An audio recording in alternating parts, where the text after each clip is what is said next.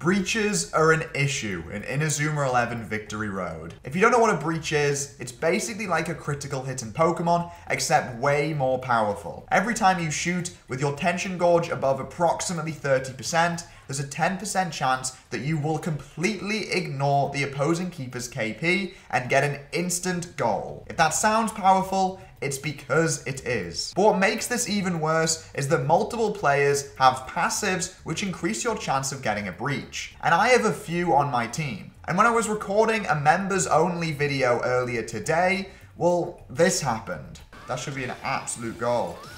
There we go, look at that breach, look at that breach. I'm testing my luck. Oh, I mean, Jack got in the way, but I'm testing my luck. Oh, I'm testing my luck and it's working. And then we're going to go for a just normal shot because you never know. In this age, you actually don't know. Oh my god. Breaching is fun and all, but it never beats the sensation of just simply seeing a cool move. Though, to be fair, it is a pretty damn good sensation. Like, who cares? Like, what's the need? Oh my god. And so I've decided to try and make the most breachy team imaginable in Inazuma 11 Victory Road and see just how many I can get in one match. Alright, this is what we're rocking. Gazelle, team's breach rate is plus 20%. Bylon, team's breach rate is plus 20%, and when even or trailing in goals, team's breach rate is plus 30%. Torch, team's breach rate plus 30%. Faerun, team's breach rate plus 30%. Bomber, when even or trailing in goals, team's breach rate is plus 30%. Byron Love, when even or trailing in goals, team's breach rate is plus 20%. And then the defenders, they don't have any breach ones. They're just kind of here to look cool. But as you can see, this front six is very breachy. And I want to see just how many breaches we can get with all of them on the field. And so as you can see when we go to our team parameter sheet, our breach rate is plus 100%. Now, this doesn't mean that we have a 100% chance of getting a breach. Rather, it means that, at least from how I understand it, basically, so the 10% chance of getting a breach, it's plus 100% of that. So that is now up to 20%. So we have a 20% chance of getting a breach, I think. I also didn't realize the Wits also does the same thing as Bomber. So when even or trailing in goals, team's breach rate is plus 20%. So there we go. There's another player now who increases our breach rate. So as you can see, when even or trailing in goals, our breach rate is plus 100%, which means that in total, it's plus 200%. But obviously, that's only when we're drawing or behind. So what we're going to do is we're just going to take this team, put them up against Alias Masters, Godhood, obviously, the best team in the game, and we're going to see if we get any breaches. It would be really funny if after doing a match where I wasn't trying to get breaches and I got 5, if I do this match and, you know what I mean, don't get any breaches. So there is also a super tactic called Explosion, which for 30 seconds increases your breach rate by 200% and your attack by 50%,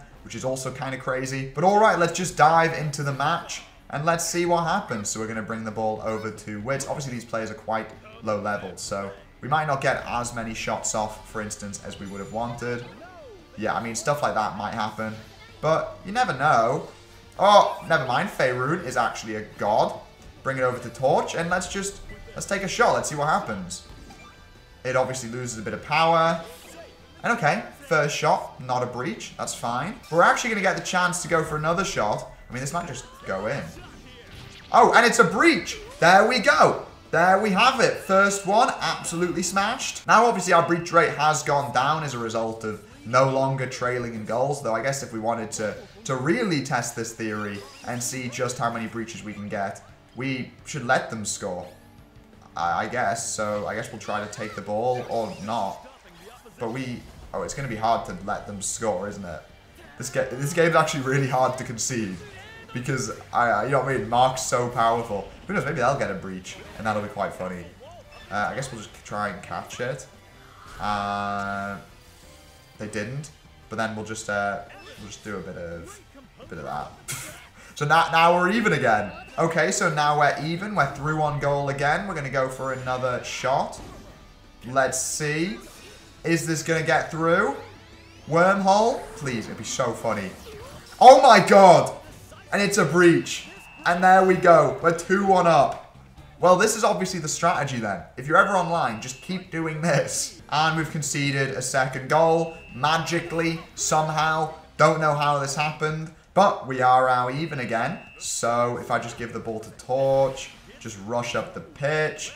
Oops. Okay, I didn't mean to do that. But Bylong has won it quite high up. So we can just go for a regular shot. 330. Shouldn't go in. And it doesn't. He pulls off the save, which there's also a chance of that happening, which I'm pretty sure doesn't reduce his KP at all then. So he got a bit lucky there. But we're going to try again, just go for a regular shot. And it again wasn't a breach. Alright, looks like the luck's starting to even itself out. But you know what? Why not? Slap in another one. Let's see what happens. Alright, not another breach. And it's half time, 2-2. We've got 2 breaches so far, which, to be fair, is pretty decent luck. If you were to get 2 breaches, that would be kind of crazy. Okay, they've actually activated Explosion, which massively increases their breach rate. So I guess we'll see now whether or not that's going to result in... Well, I mean, we should theoretically stop this. So... But it doesn't matter, because they get the breach. So there you go. And now we're 3-2 behind, which means that even if we do score, we won't have to concede an own goal now. So let's see, can we pull out the win? You know what, let's do that. Oh my god, Torch. Let's aim for a 4-3 win. Aphrodite wins it, gets the ball over to Bylong, gets it to Gazelle. Gazelle can't quite get there in time. Oh, hi. Oh. Fair. Fair. Bring it over to Aphrodite. Doesn't win it. If you get the breach, I'm gonna cry. Please don't. Pull up a castle wall. Pull up another one. What are you going to do? Atomic flare? That's fine. That's so fine. If they get the breach, that's so funny. That'd be so funny. There's no way. Oh my god. That's insane. That's absolutely insane. There's no way. There's simply no way. Torch to Bylong. Whack it in. See what happens. It obviously bounces. Oh, well then piss off. You're not helping my experiment here, Clea. Okay, Bylong. Beautiful. Go for the normal shot. And bloody hell, give me a breach, please. Okay, Gazelle. Let's go for a regular shot. Come on. No. Okay, they're also going for another shot again. There's no way. There's no chance. Absolutely no chance. There's no chance. There's no chance this breaches. I'm telling we got so like we've got so few breaches in the last like few minutes or whatever that there is simply 591. We should be fine. There's no chance. Okay, sick. I was gonna say if that does okay full time.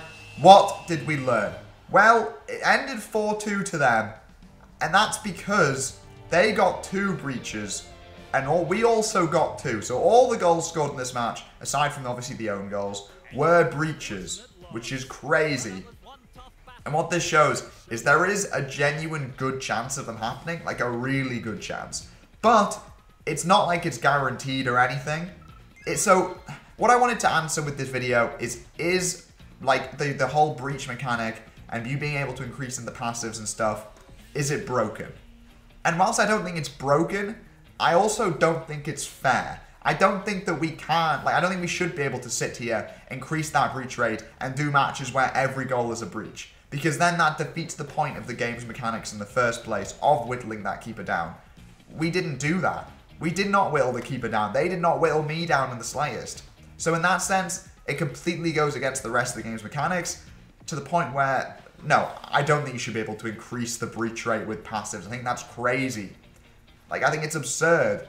I don't know. I'm not a fan of the mechanic in the slightest, but I am curious what you guys think, especially after seeing all of this. So let me know down in the comments below. I also want to shout out Shabby LF, who made a fantastic video on breaches that you absolutely should check out. That will be the first link in the description down below. I'll see you guys in the next one. Make sure you like, comment, subscribe, and goodbye.